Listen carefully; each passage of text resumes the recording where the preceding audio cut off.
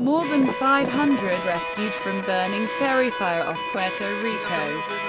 Hundreds of people were rescued from a smoldering passenger ferry ship that caught fire off Puerto Rico on Wednesday, the U.S. Coast Guard said. The Coast Guard and local police brought ashore all 512 passengers and crew from the American cruise ferry's vessel that was burning about 2 miles, 3.2 kilometers, off of San Juan, Puerto Rico's capital, the Coast Guard said in a statement. Rescue crews worked 4 hours to remove passengers and ferry employees, the last of whom disembarked just after 2 p.m. EDT, 1800 GMT, the Coast Guard said. They were transported to San Juan. The fire, which was reported at about 7:40 a.m.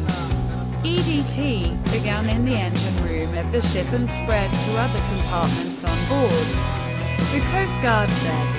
Everyone has been safely removed from the ship, the Coast Guard said.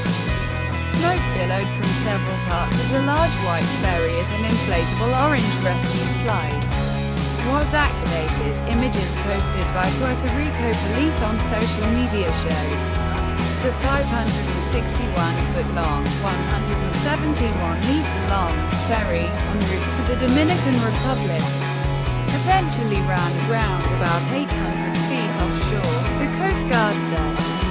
American cruise ferries takes tourists from San Juan to Santo Domingo, Dominican Republic, according to the travel company's website.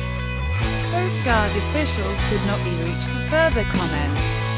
Reporting by Layla Kearney in New York, editing by Jeffrey Benko and Alan Cross.